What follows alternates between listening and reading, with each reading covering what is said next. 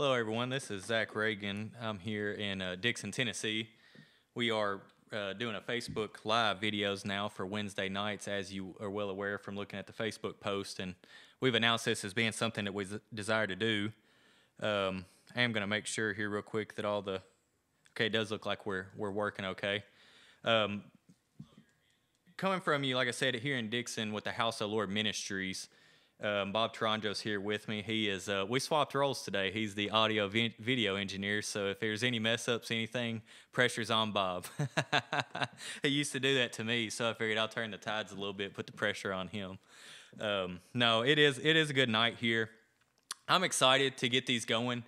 I really, honestly, I have some ideas the Lord's laid in my heart. I see some different things for this, but just as we do on Sunday, I'm going to lead this thing up to the Lord. Whatever the Lord desires to do with this on Wednesday nights, Bob talked about it last week. There will be some rotations possibly as the Lord leads. I'm going to start us off on Wednesday nights, but I just really want to see what the Lord does. I know that there's a few things in my heart that I do feel, and a few of those are to address some of the things that the Lord's given me knowledge on in the professional field that I work in outside of ministry, and that is to deal with the problem of addiction. One of the main ones is addictions to drug and alcohols, but also to start addressing some of the other things people may not be familiar with. When it comes to food addiction, drug and alcohol, as I said, sex addiction, gambling addictions, all these different type addictions, and also to explain some of the mental health education I've had in some of the different areas, because I know that you're dealing with it. There may be people listening to this video that we're going to be doing on Wednesday nights that may even be suffering from addiction. And if I can help anyone out there that needs to hear a word, not just education about it, because that's one thing I hope to provide is a little education, but also an encouraging word, a kingdom word, a true word, not a doctrinal statement about if you just pray hard enough and believe hard enough, everything's going to go away. I believe there has to be more work than that, and we're going to talk some about that.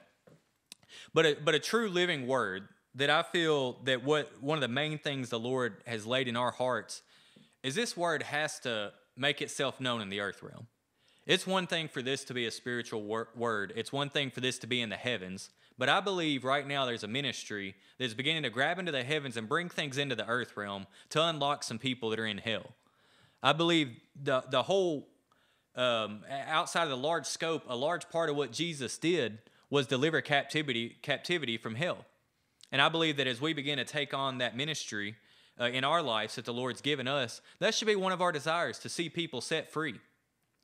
So hallelujah. So I am excited tonight to get going with this thing. I don't know, as I said tonight, I have a few things to just do some setup, to kind of give some explanation, to give some background, to do some of those things. And if the Lord leads, I may teach a little bit on the disease of addiction itself. But before we can continue to go, I just want to say a quick prayer for a moment. So, Lord, we come to you tonight, Father. We're just asking your blessing be upon us tonight, God, that all those that are listening in tonight, or whether it be on the recording in the weeks to come, Lord, I ask that there be words that are spoken tonight that can help somebody, Father. Enlighten us, Lord, in these troublesome topics, Lord. Not only in the troublesome topics, but enlighten us in your word, Lord, your true, pure word. I ask that these keys that you give to me tonight, Lord, be helped to unlock to some people, some mysteries unto you, that they can see a little bit more of the Christ and the reality of what you are and who you are in their lives, Lord. So I just ask that you be with us tonight, Father, and I ask that you be with us in the days to come. Hallelujah, Lord. In your name we pray. Amen. Hallelujah. So I do, to do some more setup here, I feel that Wednesday night is going to be different. I do. I feel that. I believe that it's not going to be, honestly, what maybe some people are used to, that you think of being a churchy type thing or a spiritual type thing, but that's all right. There has to be some things change in order to break on and to plow some new ground. So I believe that, as always, the Spirit's going to be involved. Teaching in general has a different anointing and a different presence to it. But I believe that with this, I'm hoping that the Lord gives me the wisdom to tie in some of the earthly knowledge along with the spiritual knowledge to really help establish some things in people's lives. As I said, I know that maybe you're listening and need help yourself. But also, there's family members. I hear it all the time whenever I go into meetings across the country, or whether it's a phone call in here to Bob and Charlotte in the days gone by. She would always relay messages of people communicating things to her, family members, that we would pray for here at the house. So I know it's out there. Again, not only the addiction, but the mental health piece, depression, bipolar, all these things that as a people, sometimes that get spiritual and even religious about things. Sometimes these are things people want to avoid talking about because it may seem as though people's faith's weak or that people aren't believing in our Lord enough. Well, I'm here to tell you that I hope that we can be a people that are balanced enough to minister to these things. That we aren't just going to get up and put them in a prayer line, and if they're not healed, blame it on them and say they didn't have enough faith. I'm not here to do that. Even if you listen to these things and you still struggle, I'm not saying it's a one-all be-all. Jesus is the one-all be-all, but it's the work of the Lord to have that established in our lives. And for me personally, as one of the things I will feel to share more as we go on is some of my story, I know the Lord had a kickstart in my life, a miraculous turnaround, but even then, there was still a progression that has to take place. So it's a continual growth in the Lord. It's a continuation. So even if we get those moments in our lives where we're set free of things and we have a kickstart, if you will, there's always a process in the Lord. And so I ask that we be teachable, that we be malleable in the hands and the presence of the Lord. That I know that as some of the things Bob is getting on the different teachings that he's already had in the days gone by, the book that he's written on the cells of the body and the different DNA and all the different things that he's wrote on, and the trumpet series and all the things, these are teachings that the Lord gives us that are anointed. We look at Preston Eby's writings. We look at Elwin Roach. We look at all these marvelous writers. And so I believe that the Lord's taken a time out in Bob and I's heart to say, teach on some things. We're still going to have the Sunday service, and it may include some teaching as well, and that's all right. But we're still going to have the praise. We're going to have the worship. We're going to have the moment of just more the traditional services still. We're going to be hosting some meetings this year with the church conference for the kids, the youth gathering, the Kingdom Family Conference, and also in Salisaw, the House of the Lord's hosting those meetings. So we're still gathering as a people. We're still having what you would consider to be in gatherings and meetings, because that's needed. But there also has to be a people that are grown up in the ways of the Lord. That's what I see this year, is that there's going to be a maturity upon the people of God that it's maybe never seen. I think there's been some sons that have reached a place of maturity, but as a whole, there's still been a lot of, to put it probably bluntly, a lot of spoiled, rotten children still. A bunch of sons that are just wanting to be sons to call themselves sons. And we've all been there at moments. That's part of growth. As I said, we start somewhere and we grow up in the Lord. But now I believe our hearts are desiring to see something greater in the Lord. To no longer be settling for the things that a child would settle for, just to have a little bit of oohs and ahs and a little bit of experience. We're looking for the greater things of the Lord, the more excellent way that Jesus spoke about us, that we are going to partake of as a people. Because that's what he said. You know, paraphrasing, as great of things that he did, and he did miracles beyond our, capabilities, way beyond what we could do. But he said he's going to endow us with power to do greater things. So that power that he has in store for us, and that power that he's placed within us, that has power to overcome all these different topics that I'm going to talk about. But I feel in my heart that it wouldn't do justice to just sit there and say that power is in you, believe hard enough for that to manifest. That's not how I see it operating in a people. That there's people that have come in the midst of us and have received healings, and then they go back out and they struggle in life. And I'm going to get very brutally honest a lot of these teachings, that we have to ask those questions. That if we're that people with this word, why is it that we've yet to touch some of these things? And I don't know clearly. I don't have the clear answer. But I think we have to look at things in reality. That's the biggest step of all the problems that we're going to talk about, is being able to look at things for how they are. So I know that we are that people that carry the message of Jesus Christ, the kingdom, the present kingdom, that we are sons that were born unto the Father, that we have a sonship lineage directly to the Father. So I know that to be true. We believe in reconciliation of all mankind. We believe in these truths. But still, there's yet to be that exceeding power that Jesus had manifest itself within the people. Jesus had the ability to heal these things. He still has this ability. The difference is, instead of him being a man walking the earth, he's hidden this ability. And where he's hidden it is within you and within me.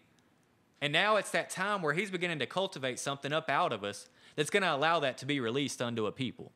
So hallelujah. So I do plan to speak on some of these things and hopefully begin to release some things in a people.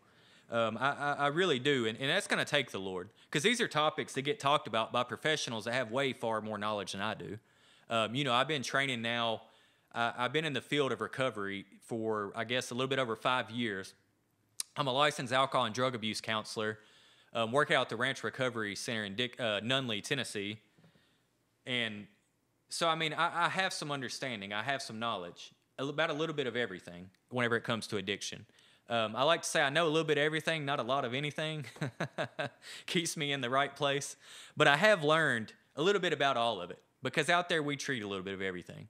So I've seen humanity at its worst. I'll be honest. I've seen horror stories come through there. I've seen things, and I know we all have, but that's what I deal with on a daily basis, is people that have hit the lows, beyond the lows, people that have never gotten a chance in life, that from day one they never had a chance. But the flip side, I've seen some miraculous healings out there. And it didn't come, believe it or not, from going down to a building somewhere and saying the right prayer and kneeling at the altar. It came from the most crucial element of all this, is they established a relationship with God. They established a spiritual connection and an understanding. And they took all the doors off of, I don't have to believe like I was taught to always I had to believe, so that I don't end up where people don't want me to go. And that's where we need to get beyond on all these topics. We need to set the religion aside and look at them for what they are. Because we've done that with our doctrines. We've done that with a lot of other things when it comes to the kingdom. But we've yet to expand our borders. Not only mental health, addiction, but I believe with physical health too. We still get a lot of the old mentality about, I must be doing something wrong. What can I do better? What can I do this way? And there are things that we can do to help mental and physical health. I'm all for that. I agree. We need to exercise. We need to eat better. We need to take care of our mindset.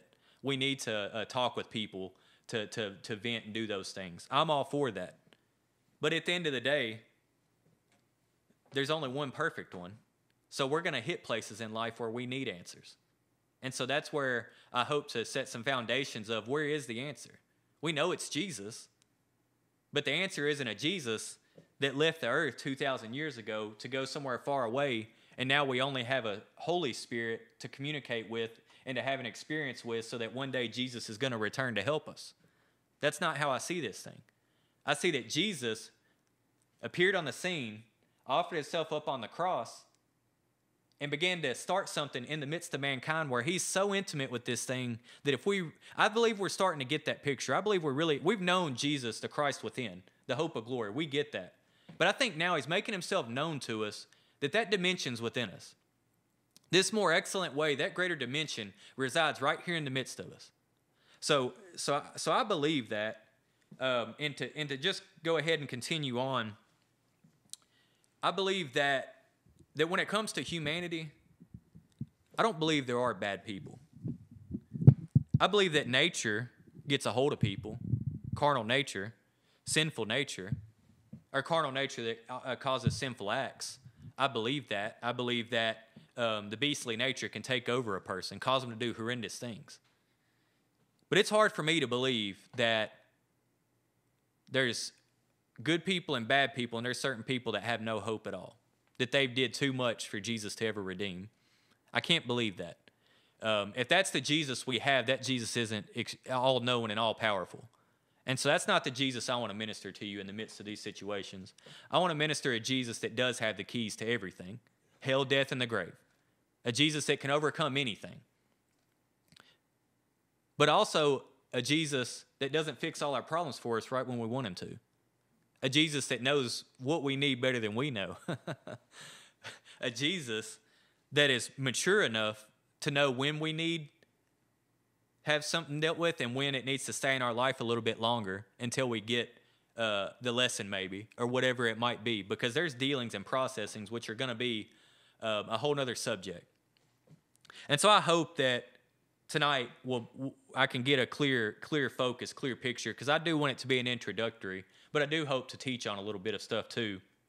But I just want to share my heart tonight more than anything. I want to give a good understanding of what's in my heart, as well as what the Lord's shown me and helped me with in the years gone past.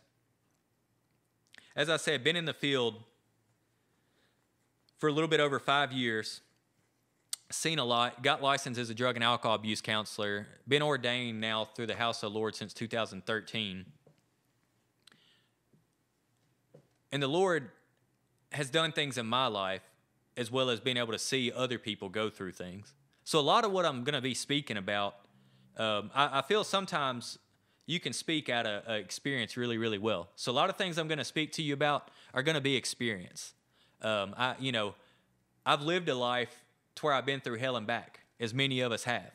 I know that there's going to be many that begin enjoying these teachings that have been through the same hells I've been through, maybe deeper ones. I know that's out there.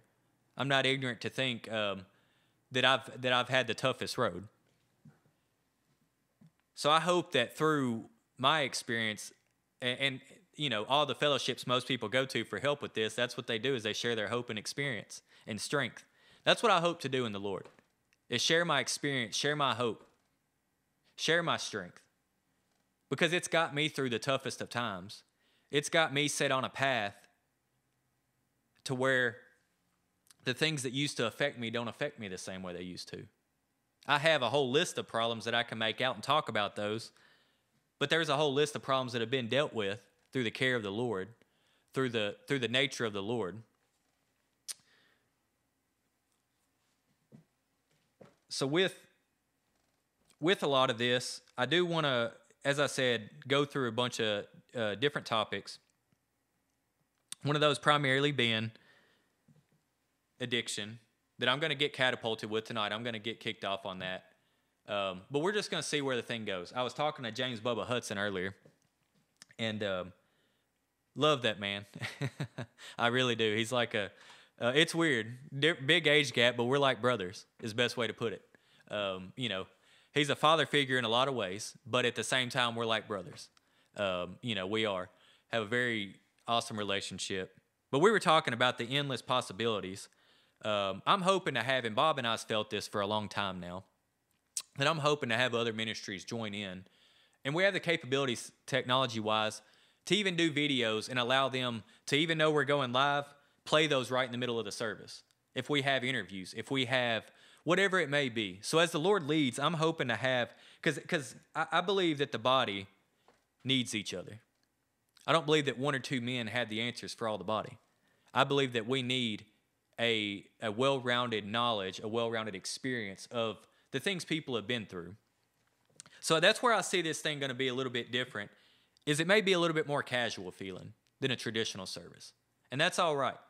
As I said, I would pray that you're still able to feel the Spirit in the midst of it, because I see that the Spirit is wanting to infiltrate this realm to where I believe it's going to start creating a new feeling in our lives. That I believe that we've had that dividedness, as man always has, where it's spirit and flesh, and we're wrestling with that. But I believe there's an in the middle to where the spirit begins to change the flesh into something different. That's the new creation, is where it compounds itself into one thing altogether. So I hope that we can begin to enter into a realm with this thing to where it may not feel the same as it's always felt, but that it's spirit changing some of the ways we experience God in our everyday life. I hope that these teachings can begin to give us a knowledge and understanding of our Lord that begins to really impact us, to begin to see things change. Because if that's where I'm at with everything, even the services, if we can't see our lives change, we're not being fed anything. Because as we're being fed the truths of God, that should be changing us from the inside out. I believe that should be changing the very essence, the very nature of who and what we are when we minister about the Word of God, when we begin to live out of that. Because that's not old moldy bread. That's not, even if it's scripture, as I'm going to read some tonight, that was written 2,000 years ago, it's not stale. It has life in it. So that's what I'm here to minister is life.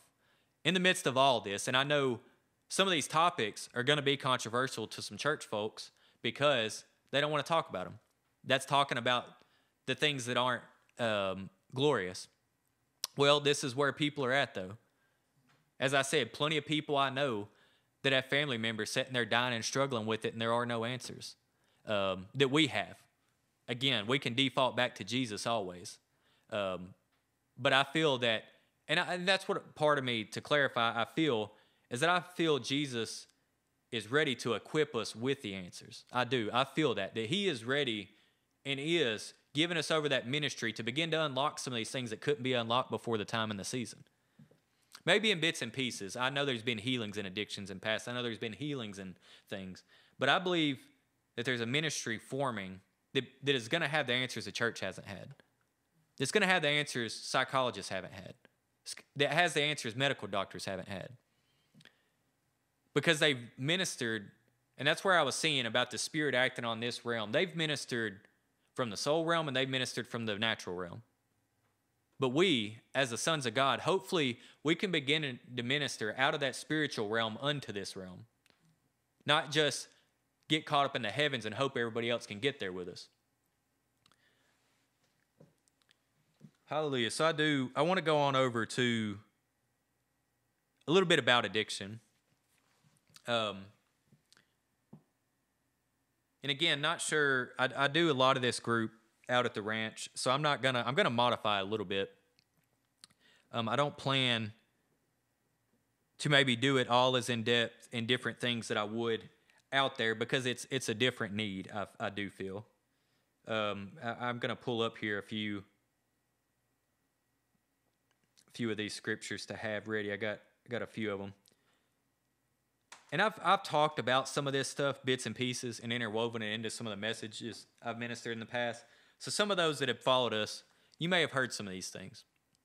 But I've been teaching this one specific group about the disease now for, 3 years. And it's just like scriptures.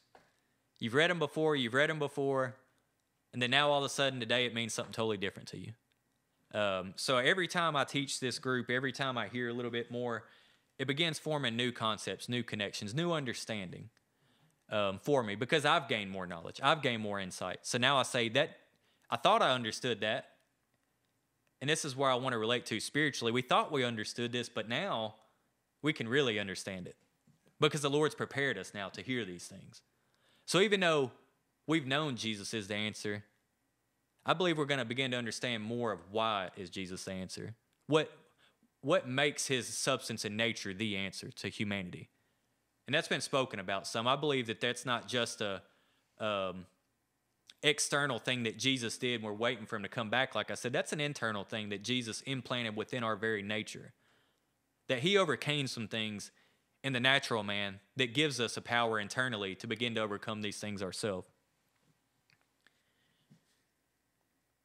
So I want to turn over to Genesis, the 2nd chapter. And this is something that I have spoke about, and I'm going to refer to Preston Eby's webpage here because he wrote about it. And who knows? Actually, it's right there. How many? He has 39 writings on it. So he covers it a lot more expansive and more eloquently than I could. But it's from his Echoes of Eden series. And he really talks about where we came from. Where did humanity come from? And he addresses the whole story of Eden in the garden. And he begins to talk about the different things within there, the different symbologies. And he's one of the great writers when it really comes to pulling revelation out of, sometimes you're thinking, where in the world did he get that from? Because it's one scripture that has several pages written on it, and you're thinking, I read that scripture and 29 others, and I didn't even get anything out of all 30 of them.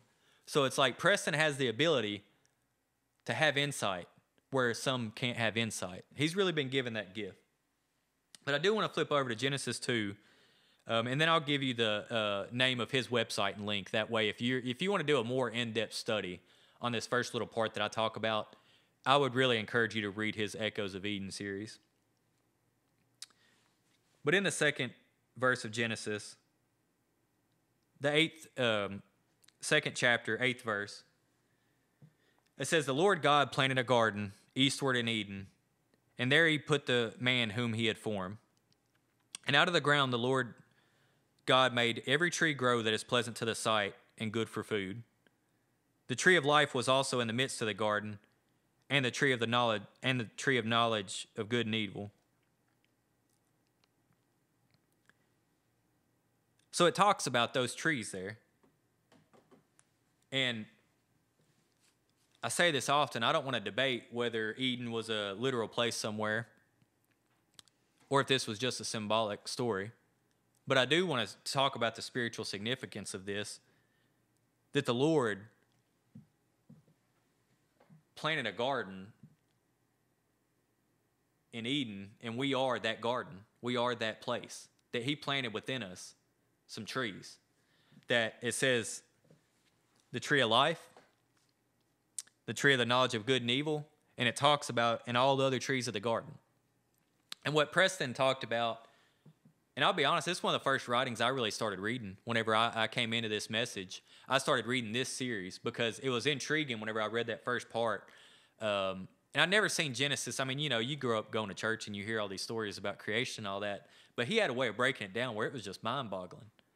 And so he goes on to talk about that these are a few different things, being the three elements of man, body, spirit, and soul, that all the trees of the garden represent the body, that the tree of knowledge of good and evil represents the soul realm, and that the spirit realm is represented by that tree of life. But then also, that tree of life representing Christ in the midst of us. He himself, he's the only life giver. We begin to give life as he gives us life, but he is that tree of life planted in this garden. But it talks about that other tree, that knowledge of good and evil. So as I said, I believe that every man is good in nature. The reason I say that is because in the beginning, so if we were in Jesus, and it says the Word was God and the Word was with God, that means that we have a nature tied directly to God. That Jesus is our elder brother, and that's why we call him elder brother.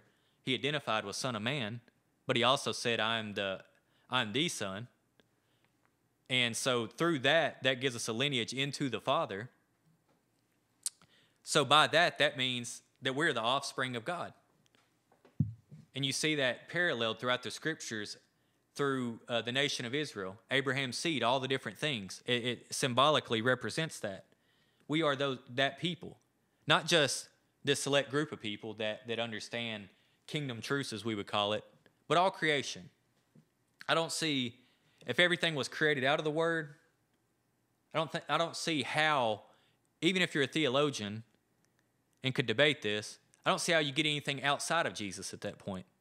If everything was created in him and by him and through him, everything has to have its roots and lineage traced back through Jesus. Not just the natural man Jesus, but the Christ, the anointing, the Word. That expressive Word that was in God that created all things. So that's where our lineage is. That's where the tree of life is. That's who the tree of life is. So that being said, we're all born out of that. We all come from the Father into this realm. That we're present in the Father until we get lowered into this dimension. And when I say lowered, I don't mean necessarily from somewhere out there. And this is a topic that may be covered later. I don't want to spend too much time, but the dimensions of God, there's a greater dimension than this natural dimension we're operating in. But we get lowered into this limited dimension that's bound by space and time and matter into a physical mortal body that was formed from the dust of the earth, as it talks about the creation of man in Genesis, that it was formed from the dust of the earth. There you see all the other trees of the garden, that body. But then that life-giving spirit that we were born from, so that's why I say all men are good, all men have that nature in them, all men have, in the psychology world they call it the true self, they call it the authentic self. All people have that, they believe. And then in the scripture it tells us that he breathed into the nostrils of this man and created a living soul, a living being. So we get a soul realm there. We get that knowledge of good and evil. Because as Adam ate of that tree, it wasn't that something new happened. It was that he became aware of what was already there. Just as when we come in contact with the Lord for the first time, it wasn't that the Lord just appeared on the scene. It wasn't that a spirit swooped down and entered into our life. We became aware of what was already there. And I feel that word so strongly for these teachings. I hope we become aware of what's in here, aware of what we have access to. And hopefully that gets unlocked for some. And even myself, I'm not saying this like I have all the answers. I hope Jesus unlocks some doors for me, because I have things that still need healed. I have a greater need for Jesus. And if somebody doesn't have a greater need for Jesus, I'd like them to, let me know, because that would be hard for me to believe that anybody out there doesn't have a greater need for Jesus in their life. But we see in the scriptures here, as we're going through Genesis, that it talks about that. And so I look at it as you begin to see these two natures. That you have the outer man, the natural man, and the inner man, the spiritual man. That you have an inner house and an outer house. And Paul talks about it in Corinthians later on, about this tent be destroyed. There's an inner house, inner tabernacle. So you see that written throughout the scriptures. But in that inner man, that is something that has a different nature than the outer man. It comes from a place that's not bound by space and time, that's not bound by the limits we have in this realm. And then you have your natural body that's very bound. It needs blood flow. It needs gravity to keep it held together. It needs all these elements to just keep it going. It needs heat. It needs cooling at times. It needs whatever it needs to stay alive. It's extremely bound. It's really fragile if you were to truly understand. And people get freaked out by this. You get the germophobic people and the different people that they start realizing, it's a miracle. If you want to talk about I've never seen a miracle, just study the body and think about how did I make it through X amount of years of my life. It's a miracle that God keeps us alive every day. That's miraculous. Only God could create such a complex organism called human beings, just in the physical sense, and make that thing work. But anyway, we have the natural man that operates in its lower nature, and we have the spiritual man. So I believe that we truly are spirit, but we're also flesh, and that there's two natures that we can live out of. And so I believe people are born living out of that spiritual nature until they begin to learn of that carnal nature, just as Adam did. He was born spiritual, had fellowship with the Father, walked with the Father, until he became aware of that nature that was within him. And that's when he began to be subjected unto vanity, to be subjected unto the lower things. He became aware that they were naked, him and Eve. They began to be lustful, probably. They began to seek after gratification and pleasure. And it doesn't lay all this out in the scripture. I just trust me. Like I said, from experience, I know the nature of man. We all do. That's where we come from, Adam, in the natural. So we know that nature. That's the nature that gets a hold of us. And with the disease of addiction, that's where I want to talk about. That's where that springs forth up out of, is that nature. All along, that spiritual nature is in communion with the Father. But we begin to forget what that is and become disconnected from that and begin to identify with this natural sense of who we are. I'm told by everybody, my name is Zachary Lane Reagan. I'm going to fit this mold. I grow up in this family system. I do this. This is how you be successful in life. This is how you get by. This is how you do X, Y, Z. You go to school. You learn all your stuff. Until one day I realized there's a greater truth than what society's been teaching me. There's something beyond all this, something that's in the midst of all of it that until God unlocked my eyes to it, I didn't even know it was there. So that opened my eyes to that spiritual inner man, that as many things as I've done in my addiction that I look back at and say, I would never do those things. I did them. I was blinded to the other truth. And now it's the exact opposite. I say, I can't believe I would do those things, and I couldn't even do them today. There's another nature at play. The nature of our Lord, the nature that operates from that tree of life. that life-giving nature. So I want to get there, that there's two natures. There's the Adamic nature that causes us to sin, and there's the spiritual nature that's the Christ-like nature. And so my mind goes 20 different directions with that, and I'm going to try to stay on course here because there's a lot to cover in these topics.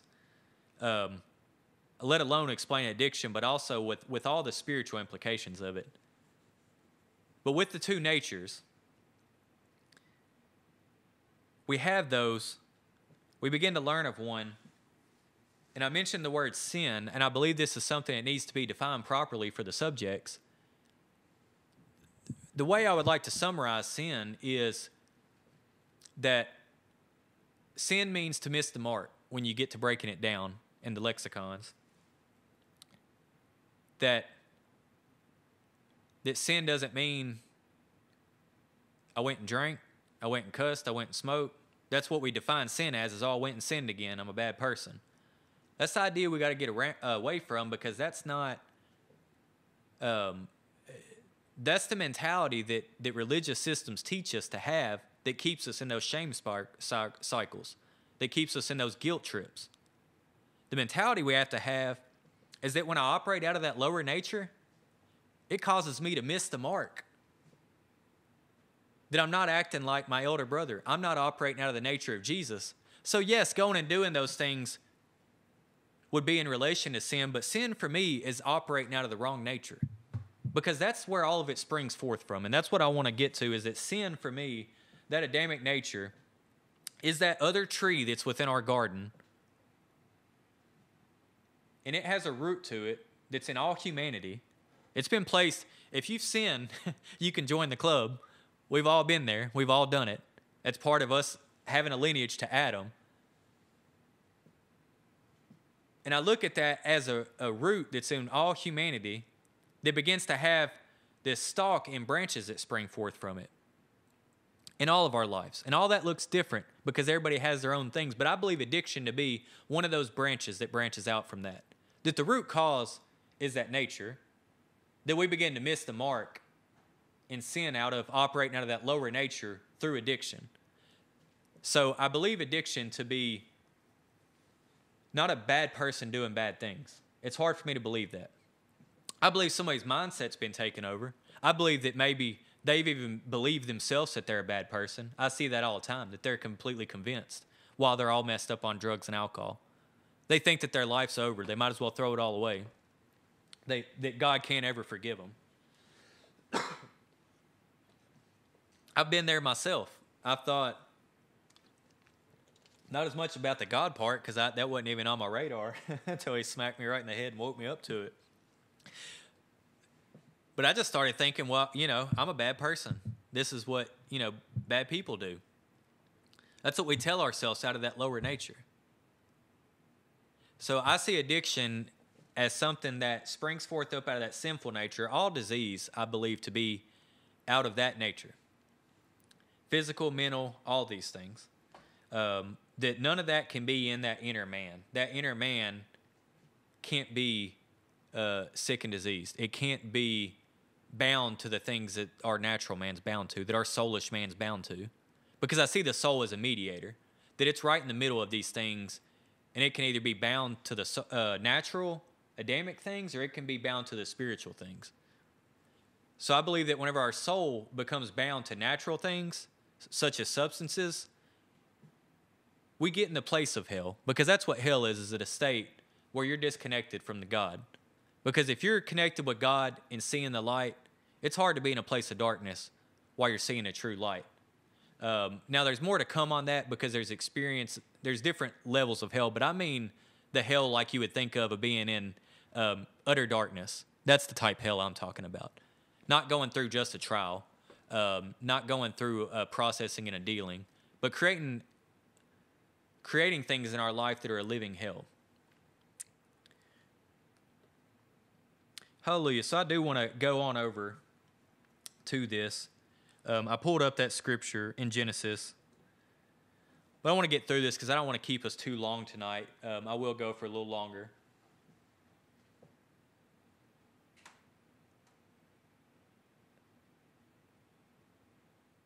But I want to get here to addiction, and I may show some up on the screen. Right now I'm just going to read through some of the stuff I have. But I'm going to show some maps and images of the brain. I'm going to do some explanation. I'm hoping that you receive it as I understand it. So addiction itself, and this is going to be speaking about all addiction, not just drug and alcohol. That addiction defined, and I get a lot of the stuff from Kevin T. McCauley is one of the medical doctors that I've watched. He has a video out there, Pleasure Unwoven, has some stuff he's written. I believe works with, well, I better not say, I think it's the Meadows, but I'm not 100% sure on that as a consultant. But as a medical doctor who was an alcoholic himself and began asking a question when they said it's a disease, he said, well, I'm a medical doctor. Why don't I know it's a disease? The reality is they don't teach people about it. Even in medical school, you would think they know all about it. They don't teach them about it. It's really been an under-taught subject, even in the medical community. But it says, addiction defined. I'm going to read this up front, and then we're going to walk you through the parts. It says it's a stress-induced defect acting on a genetic vulnerability and the reward learning areas of the midbrain and emotional choice areas of the frontal cortex. So that's where I want to, here in a minute, show some pictures, because I know a lot of people, some people can learn by hearing, but seeing some of this is going to help register some of the different areas of the brain. So at the time, I got some of the stats. It was 2012. Showed about 10% of all American adults ages 18 and older consider themselves to be in recovery from a drug and alcohol. So, anybody that's ever took any stats classes, anybody that knows that stuff knows there's a few different keys to that. How did you get the stats? How'd you do your study? All the different types of questions that get raised. And so out of that population that they got to poll, about 10% said they were in recovery. And that's only from drugs and alcohol, because that was according to the New York State Office of Alcoholism and Substance Abuse Services. But there's many, many more addictions than drug and alcohol. And so these are people that are in recovery from drug and alcohol, but this number holds true to most that I see, about 10% of people. So it's a epidemic, it's a problem. And a lot of us know about the new rise with opiates and the opioid epidemic that's killing people left and right. And that's why I feel to do some of this, because I hope that us, even as a spiritual people, can begin to have some understanding that's going to help some of these people that may not hear what we have to say spiritually, but that we can begin to minister to on another level. So theories of addiction.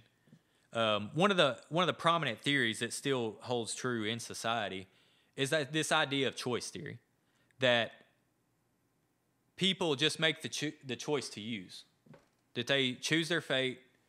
So if you want to correct them, you punish them, and they're going to learn their lesson, and they're going to quit using. And I'm going to explain a little bit more about it, but as you know, if you've dealt with somebody that's addicted, punishing doesn't work. Not that there doesn't need to be consequences. Hear me on that. There needs to be consequences. There needs to be accountability. But just because somebody gets a DUI and they take their license, I've seen plenty of people still not quit drinking. I've seen plenty of people lose their job. They still don't quit sleeping around with other people. Plenty of people that get hospitalized. Heard this more than seen, but people that get hospitalized with eating disorders, they still don't stop restricting or overeating.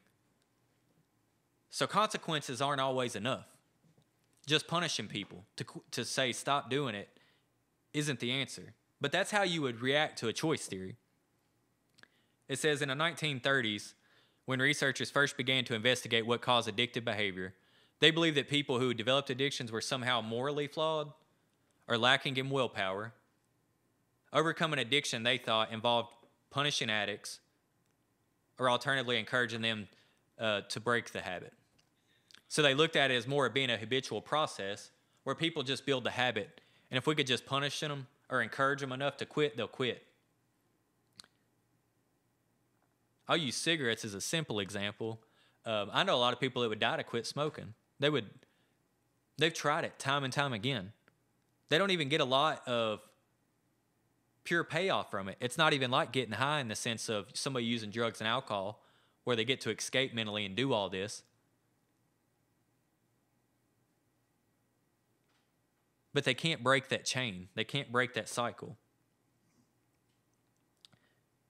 So the other theory, which really isn't even a theory, the disease model is very scientifically proven and backed, and it's widely accepted by the medical community, although a lot of them don't have the training and the understanding it takes to truly treat it in a sense. It recognizes addiction as a chronic disease that changes both brain structure and function. Just as cardiovascular disease damages the heart and diabetes impairs the pancreas, addiction hijacks the brain. This happens as the brain goes through a series of changes, and these are the big things to know with addiction. It begins with the recognition of pleasure and ending with the drive toward compulsive behavior caused by a drug. So in the end, it seems like a habit, that they're so trained to do this, this is just what they do. But it becomes more than that, and we can see that with the brain. And as I said, we're going to go to, here in a minute, some pictures that the brain rewires itself to seek this over everything. And you can see that just in the actions of somebody dealing with addiction. The drug becomes more important to them than even their own children, their own spouse, their job, their career, not just a job, but their career that they've maybe worked 20 years on. The drug becomes more important than that. It becomes more important than God to them. In reality, the drug becomes their God, that they lose all sense of connection with anything besides that drug. One of the things we treat out there are intimacy disorders. We have a program, the Center for Relationship and Sexual Recovery, and a large part of that's treating intimacy disorders. But in reality, any type of addiction, food, I went through gambling, shopping, alcohol and drugs, sex, all those things are intimacy disorders. The person isn't comfortable having their own experience. They can't be intimate even with themselves. So it not only does it seem like they don't care about their kids, they don't care about their job, they get to where they don't even care about themselves anymore. They can't have Mick Jagger. I quote him a lot. Bear with me, all those people that don't like rock and roll. Sorry, I said Mick Jagger. Keith Richards from the Rolling Stones wrote in his book, he was talking about doing heroin, and he said, it's not just about feeling good, and it's a lot of paraphrasing here, but he said it's the contortions he put himself through just to not be himself for a little while. It wasn't that he wanted to get high to go have a good time. He didn't want to be himself. That's why he used heroin. It was about escape. And that's what largely all this is about, is it's about escape because it's too painful to be themselves. So you talk about being in a hell to where when it's so unbearable, where you have no self-esteem, no sense of worth, no sense of anything, that it's too painful to even be yourself.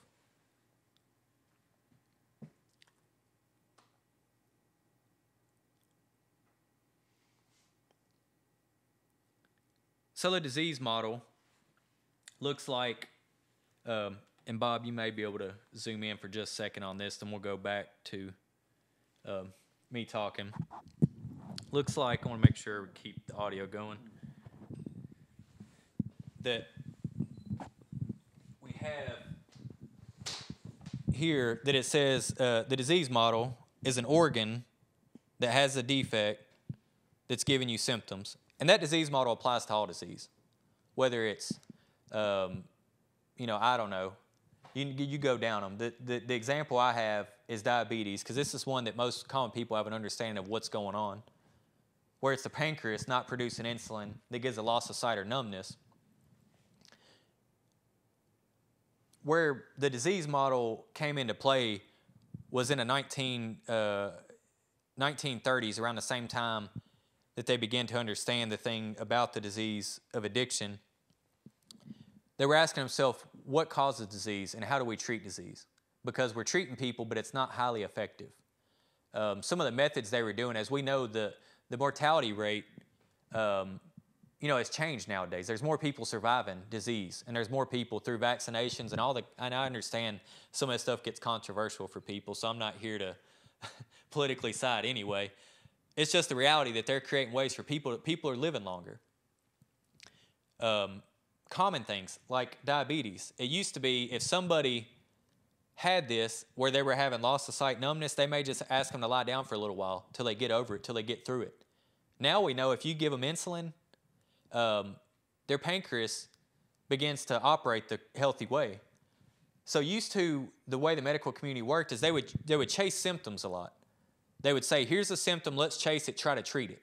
But it wasn't healing anything, it wasn't helping anything. So they began to say, let's look at the defect. What's really going on here? And they believe that by doing gross anatomy procedures, because it's crazy to think, now we live in the day where we have microbiology and all the ways to look at all that stuff. It used to be gross anatomical procedures where they could dissect something, look at organs, but they didn't even understand how these organs really work. I believe Bob wrote about it in his book, and he correct me if I'm wrong, about the brain being essentially like a radiator that cools things. At one time, that's what they thought of it as being. They didn't really understand how complex the brain was. So nowadays, we have all this knowledge, and we think it's crazy. But at one point, even the leading medical experts didn't understand how things worked. So they said, we believe organs are having defects, giving us symptoms. So in addiction, here's that definition, and we're still going to break it down some more. They look at the brain, specifically the midbrain, has a stress-induced hedonic dysfunction, and what the hedonic system is the pleasure system in the brain. We're going to talk about that. That gives people the symptoms we see of loss of control, cravings, persistent use despite consequences.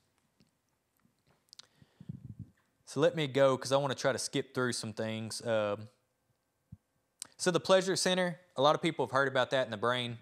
The medical term is the nucleus accumbens. It's a cluster of nerve cells lying in the brain, that in the cerebral cortex of the brain, that are underneath the cerebral cortex, that are where the two dopamine centers, if you will, are at. One of the things that dopamine's key for, it helps with a few things: memory, learning.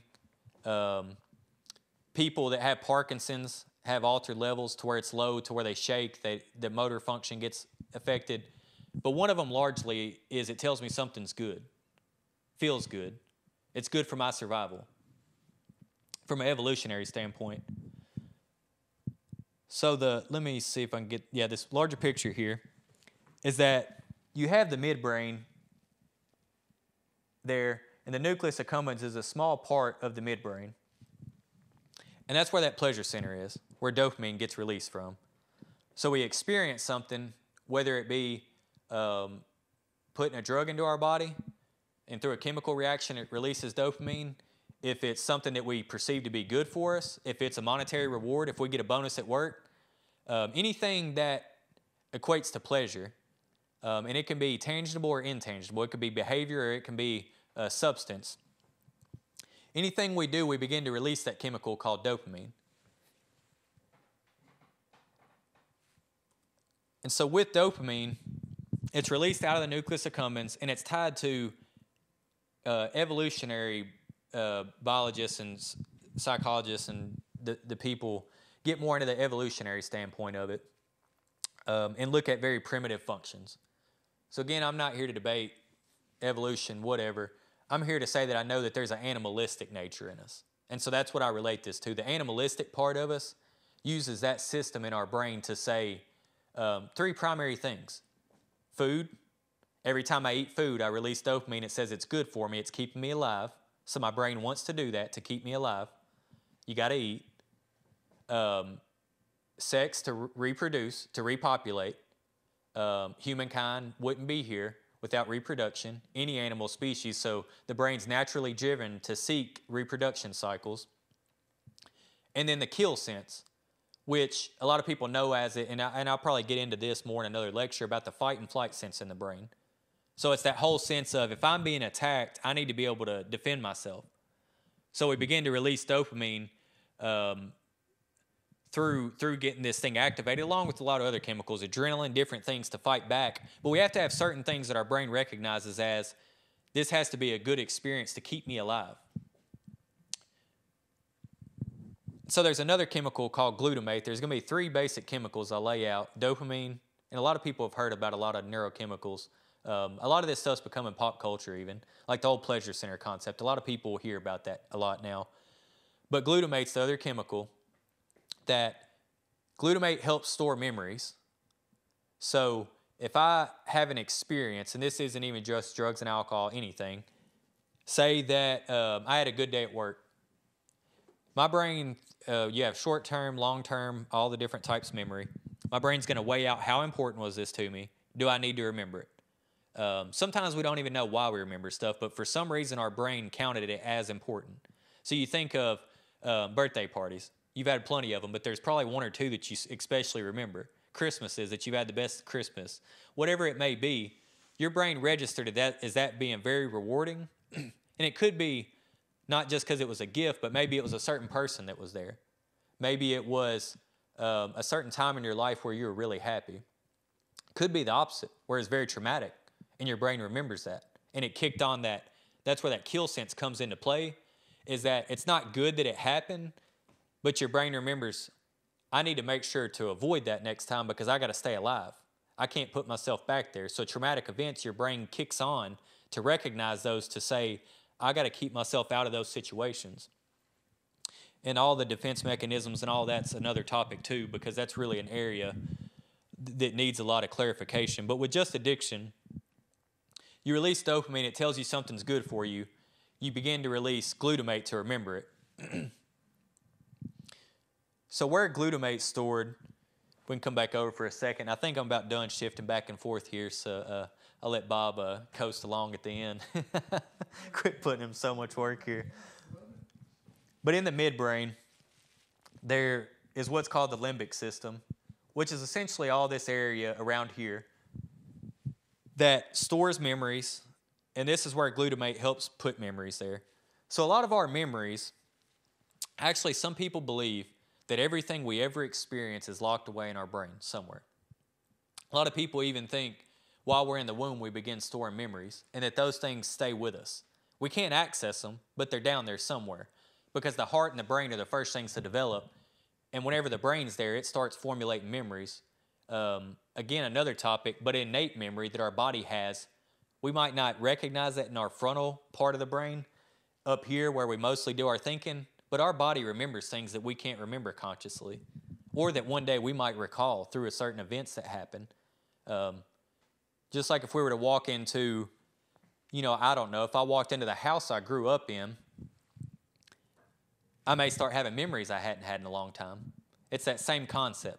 There's certain different things spatially and all the different ways that recall things to us. So they get locked away in our brain.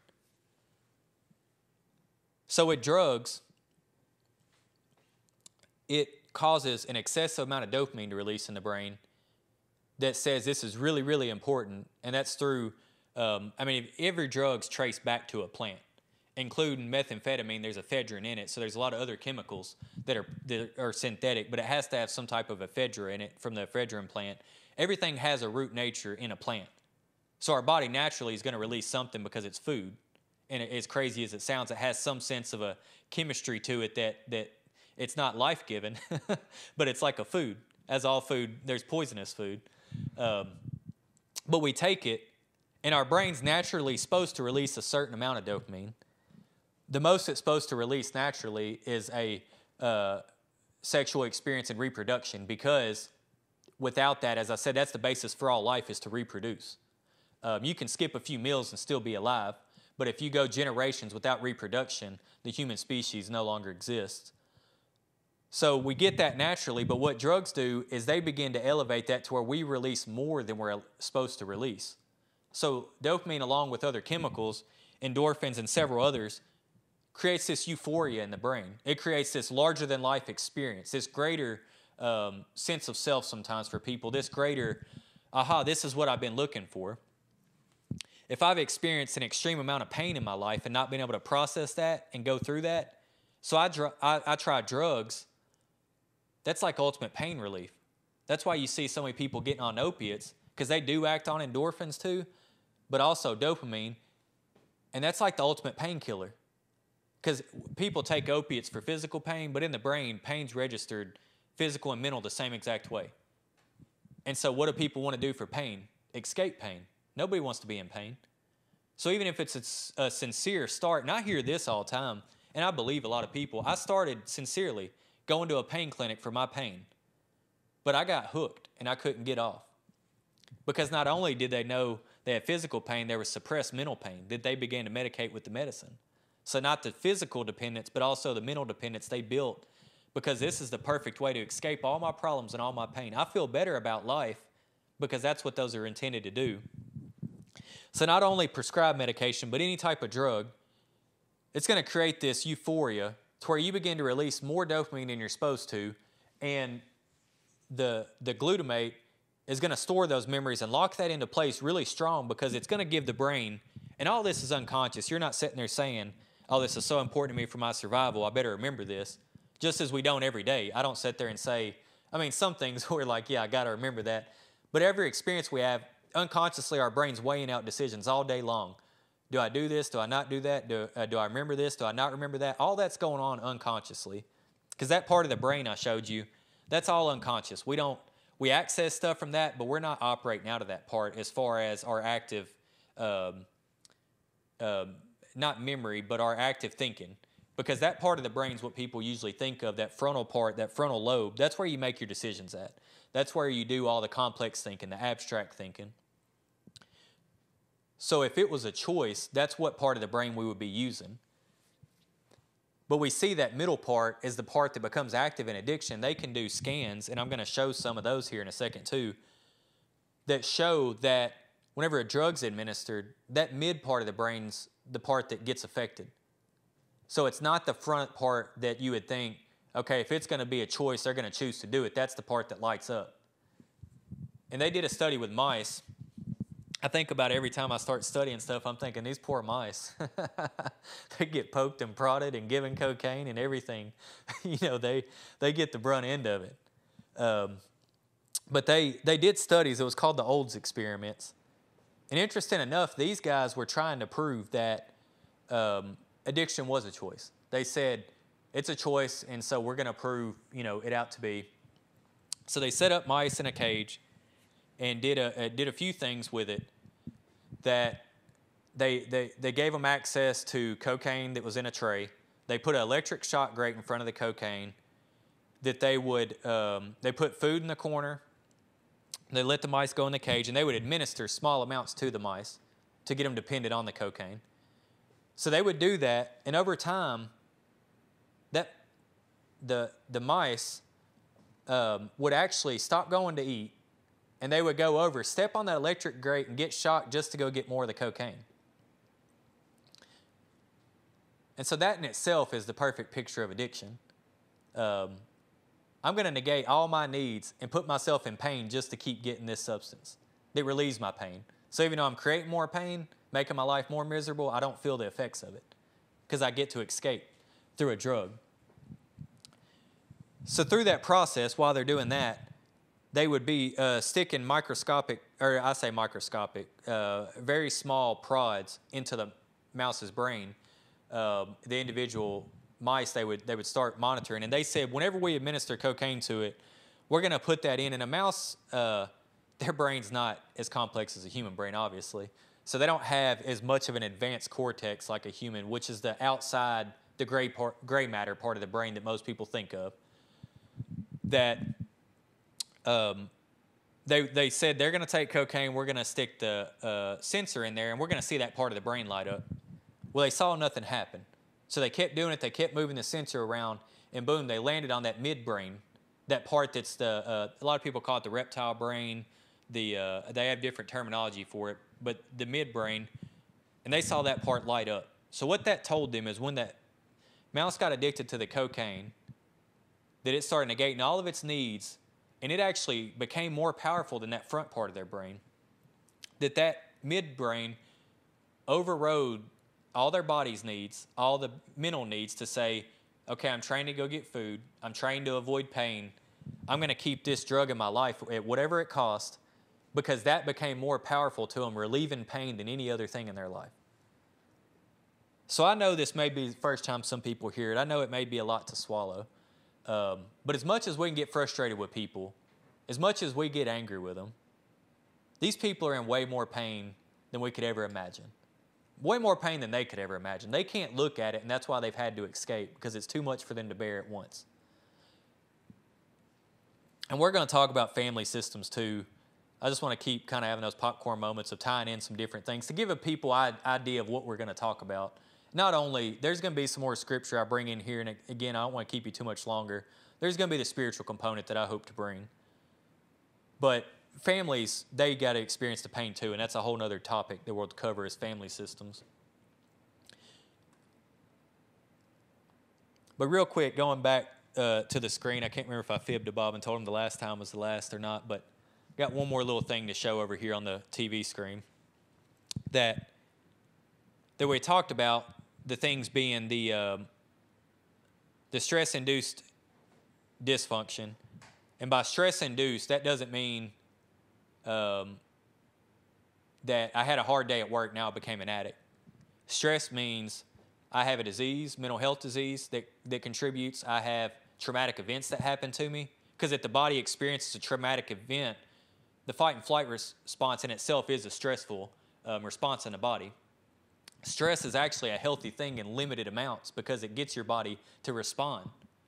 But we become too stressed. We activate that all day long. So we have a hedonic stress point in the brain. You know, we're taught that we have 5 senses. And it's actually not entirely true because there's a lot more senses the brain has. We have the ability to sense perception. I can tell how close something is to me. I have a sense of balance. So I can tell, am I off balance? All those type things. One of them is the pleasure sense. So am I in too much pain or am I content with life? So the third chemical I wanted to talk about, we talked about dopamine, glutamate, and then we got CRF, which is a hormone that's like the anti-reward chemical. Dopamine's reward, CRF is anti-reward. So dopamine makes me feel good. CRF, which is like cortisol, a lot of people know what that is, a stress hormone in the body. Whenever I get stressed, I release this anti-reward to tell me that something's kind of bad. So every organism has to maintain what's called homeostasis. And this can be in several different categories. This can be with temperature, which is the main thing people know, is that you have to maintain relatively 98.6 degree temperature. It can fluctuate a little bit, but it can't get too low and it can't get too high. Also, pH balance in the body has to maintain relatively the same pH balance. It can't get way too acidic, can't get way too basic.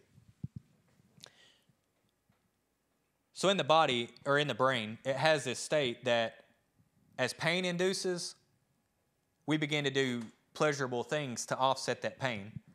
So if we looked at these upside down V's as dopamine, and that line is CRF, there's this perfect intersection to where as we begin to experience pain, we can do normal things to relieve that pain.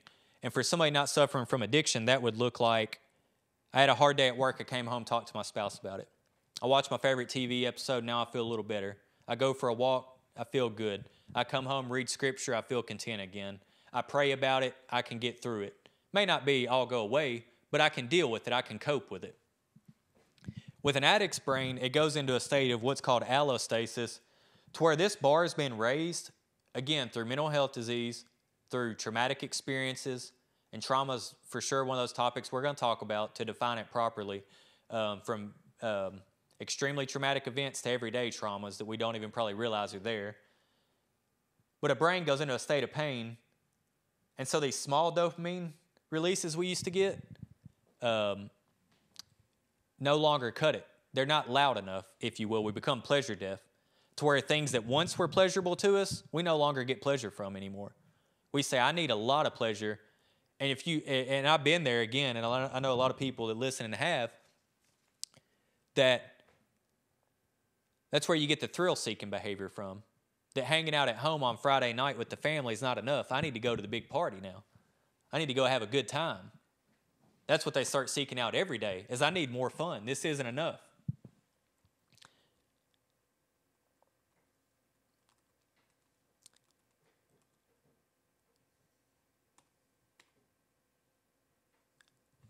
So with addiction, it does create this unconscious drive towards seeking a drug or a behavior. There's different addictions that begin to manipulate different chemicals, eating disorders, through somebody that purges and different things. Whenever you vomit, the brain, and I know some of these topics are like topics most people don't want to talk about. But the reality is people deal with these. I mean, you want to talk about something horrible. Think about being somebody that has an eating disorder and having to be around your biggest, it's like for me, being somebody that's recovered from drugs and alcohol, I can easily say I'm not going to go to a bar and be around alcohol. I'm not going to go hang out with whoever, be around drugs. For somebody that struggles with food, and I'm not talking about just particular about I like this too much or I eat a little too much sometimes. I'm talking about people that deathbed, it has a high mortality rate on the people with eating disorders. A lot of people die from them, and you wouldn't think that. Anorexics, that begins eating away at your bodies, where their body actually begins depending on muscles for proteins. It begins eating away at their muscles. But what I was getting to is they're able to manipulate food intake, and even through anorexics vomiting or bulimics vomiting, it releases endorphins. It releases different chemicals in the brain. So there becomes a high with it. Just as you would think, okay, that's different from drugs and alcohol, there becomes a high to the brain in it to where they actually get a high from it. They would not have eaten for a day or two and go out and exercise and get all that endorphin release and experience that high instead of eating. So, it becomes an addiction in itself. Same thing with sex and gambling and all these different process addictions. All of them involve dopamine at the core of it, but they get into so much more with the brain. But an addict loses that ability to control these things. And so one of the scriptures I want to read is that in Romans 7, popular scripture, I think Paul puts it best, and I've read this before, that,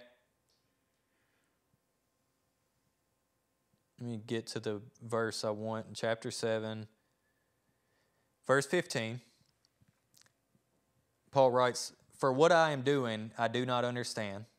For what I will to do, that I do not practice.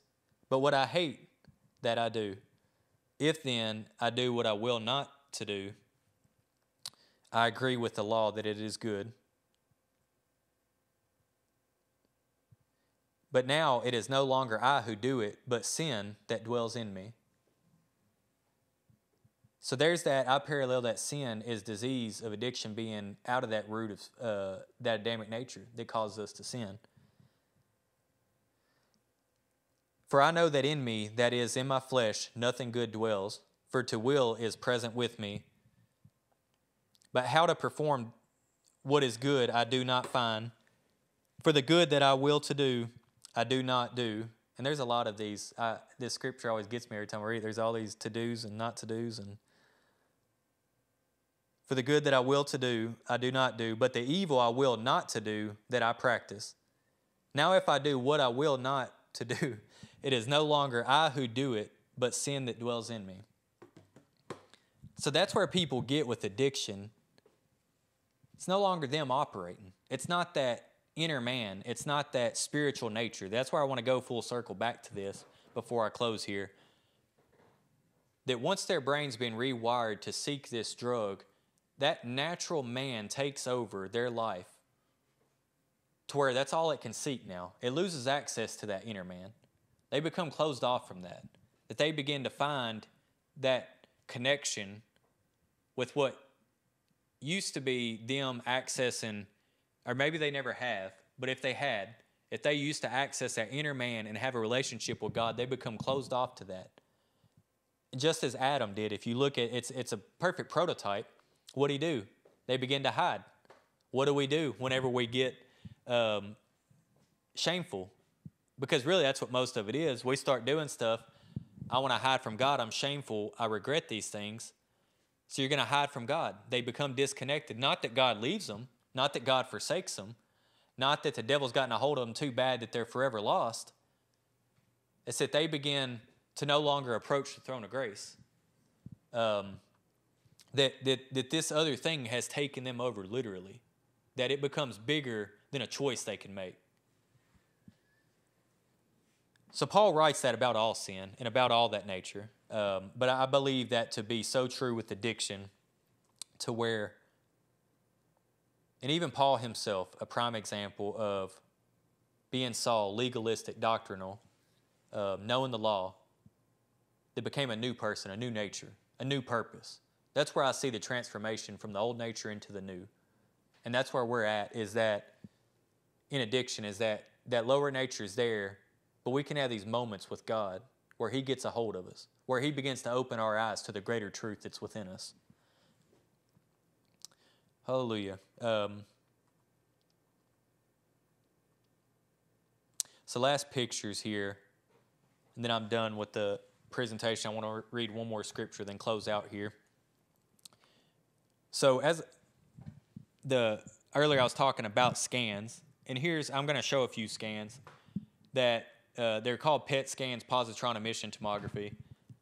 They can actually, just like they would do an MRI or anything, they can put chemicals into our body and monitor activity in the brain.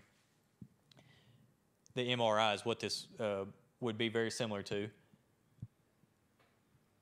And so they can begin to research and look at the brain. So these two centers right here that are all big in the yellow with the small amounts of red in the middle, those are your nucleus accumbens, your pleasure centers.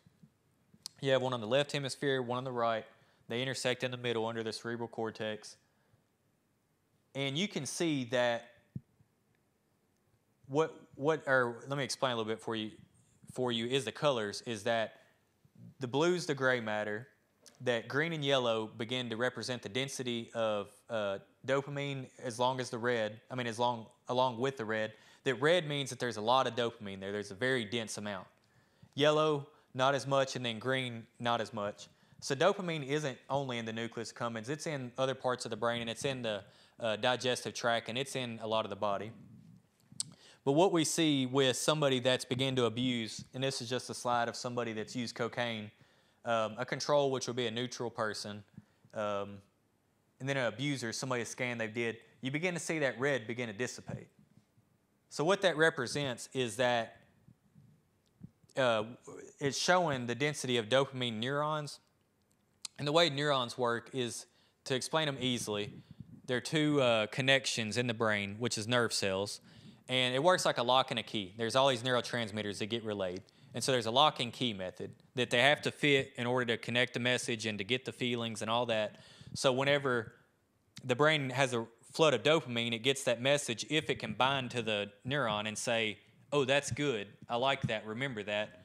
Well, what begins to happen is that they become inhibited, is what it's called, to where they become plugged, is the easy way to explain it.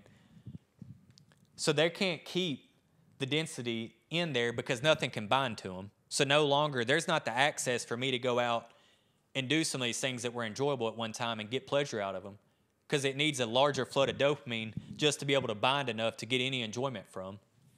So an addiction used to start out where at first you were getting these really good experiences, then you go back to normal, and then you come back down. Well, over time, you've used enough to where you're not really getting this up high anymore. You're just getting back to normal. So let me get to this last slide. That over time, you can see, and this is meth, which is releases more dopamine than any drug, heavy drug of abuse, that does a lot of damage to the brain.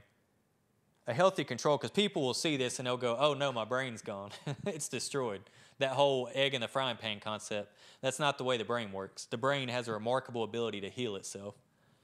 Now it gets rewired and begins to operate differently, but the body and brain are remarkable. They truly are, just in a natural sense, not even, we're going to talk about spirituality with healing and addiction, all that later on in another series. But the healthy control, you see somebody that's abused meth, 1 month abstinence, you won't be able to see it on the camera probably, but there's a tiny speck of red showing up. But then 14 months abstinence, they begin to get a lot of those dopamine neurons back. Or not back, but they become uninhibited to where they can access them again. So what this means, this person can enjoy life again. This person 1 month sober doesn't really even enjoy life yet. They feel like they do because I'm a month sober. I feel better than I've felt in a long time, but there's a lot to go. So if they have a really stressful experience, that's where relapse comes from. They still can't cope with life yet. So not only with relapse and knowing that, but as I was saying, that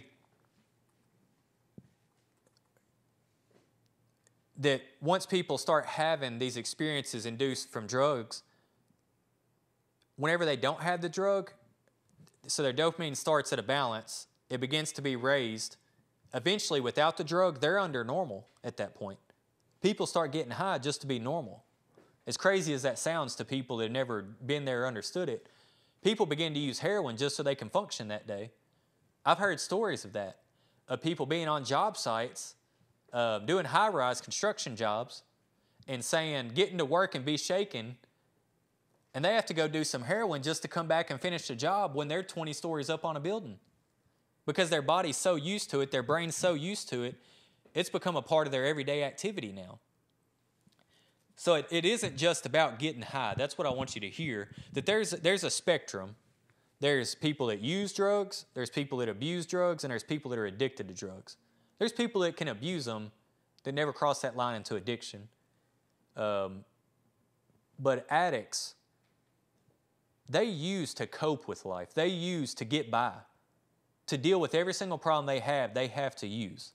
So an addiction looks different from somebody that maybe goes out and drinks one too many times on the weekend, or goes to college and while they're at college seems like they could be an addict, then get graduated, and then they stop drinking as often. That's not an addict. An addict is somebody that deals with everything in their life through using. So just to review, to go full circle here, that addiction has an organ that's the brain, specifically that midbrain area, that has a defect that's a stress-induced hedonic dysfunction. So what that means is through stressful experiences over time, that pleasure system no longer works properly. That gives symptoms of loss of control, craving, and persistent use despite consequences. So I hope that it's given some vision into the disease of addiction. I hope that you've learned something. I always feel free to ask me any questions, whether it's during the broadcast feed or whether it's through the week. Email me, text me, whatever you got. I would love for people to become more informed. I mean, one thing that's a passion of mine, treating people dealing with addiction. But I know people need answers for their family. And so I'm not saying just having the education about it's going to fix the problems. But I know for me, understanding that it truly is a disease doesn't necessarily make it easier, but it makes it make more sense to me. It makes me understand that this is a person that's lost the ability to control their life. Now, and I want to talk more about solutions in the days to come, more about if it is a disease, where does that look like with accountability? What does that look like with responsibility? What does that look like with all these things? Because just because I say it's a disease doesn't give people a free pass. There's been some awful things done in family systems due to it in different people's life. But last thing before the last scripture I want to close with. A lot of people that, and this may be, I don't know if controversial is the right word, not set well with everybody. A lot of people that are spiritual people put the 12 steps on the back burner. They say the 12-step programs aren't as effective. It takes God, all these things. That the essence of because the best thing about 12-step programs, a lot of people need treatment, could benefit from it, but it's a business. It costs money.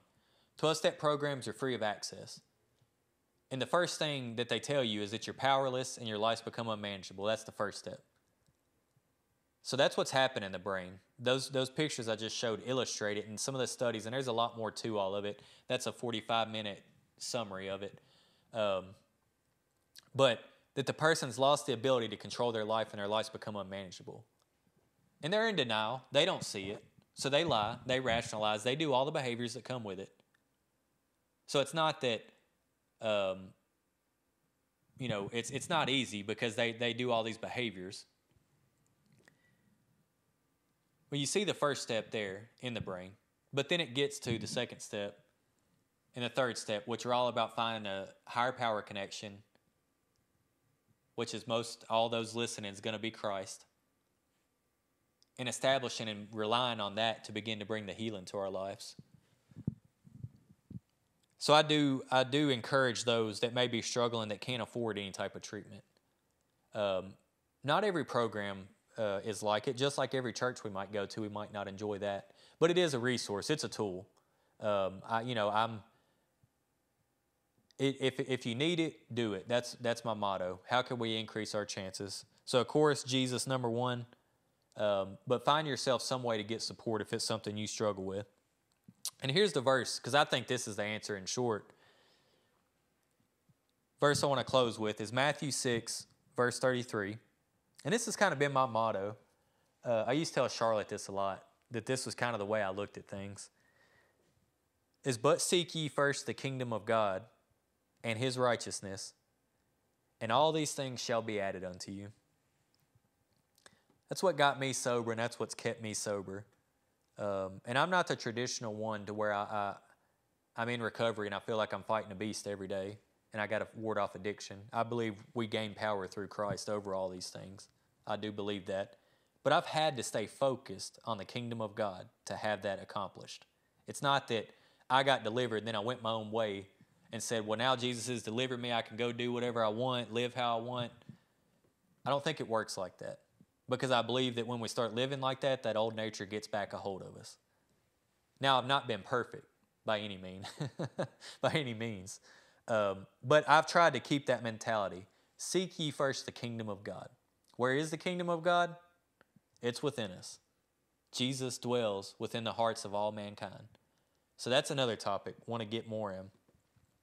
But I'm grateful to get these things going because I'm excited. I really do. I know I've already said this, but I hope it was a blessing to a lot of those watching. Feel free to share it with anybody. I hope that these Wednesday night things can maybe be something that reaches people that they wouldn't listen to a church service. They won't listen to a preacher get up and preach. But they'll listen to somebody share about something that they're dealing with. But I pray that it leads people to those Sunday services we're doing. I believe that it begins to lead people. I pray that it begins to lead people to the Lord, not just to the education we're given, but to the Lord himself. That if I can connect people, as a priest would do, into the hand of God, that would be my biggest hope and be the biggest pleasure out of all this. So I appreciate everybody's time tonight. I hope everybody's enjoyed. We will be live Sunday morning at 10:30 a.m. It'll be the Sunday service with worship and praise, and in the Lord's direction, see where it goes.